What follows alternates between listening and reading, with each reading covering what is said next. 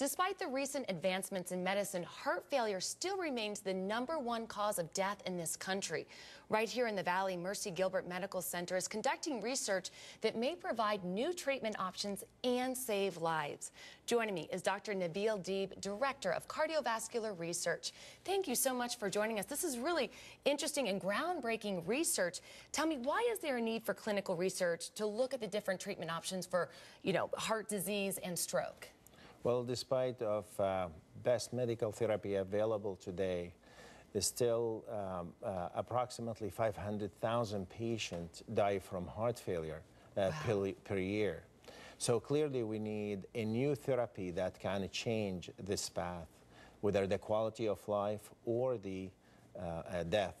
As you know, in the United States, the only treatment available for end-stage heart failure is heart transplant, and we have only available about 3,000 donor per year, and what we need is 500,000 patients. So clearly some therapy need to take place to change the course of this disease. And one of the therapies is adult stem cell therapy. Now, how does adult cell therapy play? What role does it play in heart disease and stroke research? Well, right now is actually has been tremendous advancement in the stem cell over the last 13 years. The first stem cell in the United States started in the year 2000. And now over the last 13 years, we have seen tremendous development in terms of isolating the stem cell, in terms of expand them, and transplant them, the method of delivery. And those tremendous advancements will play a significant role in the way that we are going to treat cardiovascular disease in medicine. Now, where do these adult stem cells come from, and who's a candidate for this? Yeah, so clearly, depending on the clinical indication, we divide the clinical indication to patients who have heart attack, heart failure, refractory chest pain, all those different indications, or stroke.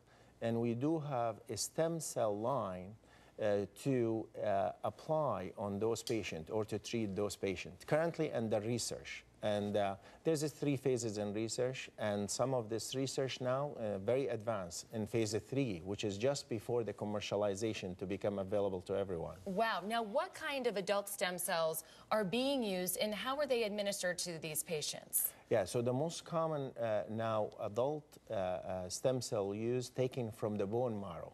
Okay. And we can apply them in 2 forms, whether we called it autologous, which is mean taking from the same body of the patient and apply to the same patient, or allogeneic, which is mean taking from one donor, and then we can expand those cells. And one patient from one donor, we can obtain cell to treat 30,000 patients. Wow, and tell me what we're looking at here on the screen. This is one way of delivering a stem cell, and what you see here, a map of the heart in a 3-dimension, areas in heart attack in red. This system can identify area of heart attack, and the black dot is the area where we transplanted the stem cell to the heart attack. Now, what is the future, what does it hold for these adult stem cells? Yeah, what we think is that the stem cell is going to be the treatment of the disease instead of treating symptoms. Today, what we do most of the time, we treat the symptoms. Yes. But cell therapy is supposed to treat the disease, which is mean regeneration of a new heart muscle or regeneration of a new blood vessels to make the heart stronger, or to build a new blood vessel to increase the blood supply to the heart. And show me, or tell me what we're looking at here, where this is a close-up here of the heart. Currently is a method of delivery of stem cell available only in a few institutions in the United States.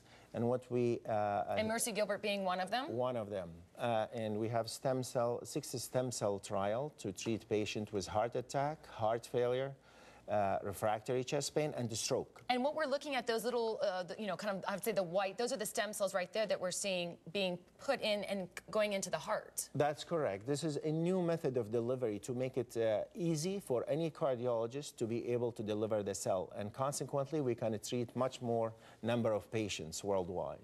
And so what's the next kind of new promising therapy in cardiovascular research in medicine? In addition to the stem cell, currently we are running a research also exists in Mercy Gilbert in multi-center clinical trial in the US, a new stent that can be placed in the artery for blockages, to treat the blockage, and the stent can be absorbed within 2 years. Wow. And no need for long-term anticoagulation. So there's tremendous exciting technology coming in cardiovascular disease. Yeah, this is groundbreaking research, and you have, if people are interested, they can receive free brochures and open studies as well. That's correct. It is a sponsored studies, so the patient, if he's eligible, whether he have heart failure, shortness of breath, despite of best medical therapy available, or recent heart attack, or continue to have chest pain, or stroke that has been 6 months and continue to have consequences of the stroke, disability, and so on. All right. So all those, we have research available for such patients. Such groundbreaking research, and you're on the forefront of it, so it's just so amazing. Thank you so much, Doctor, for taking the time to come in.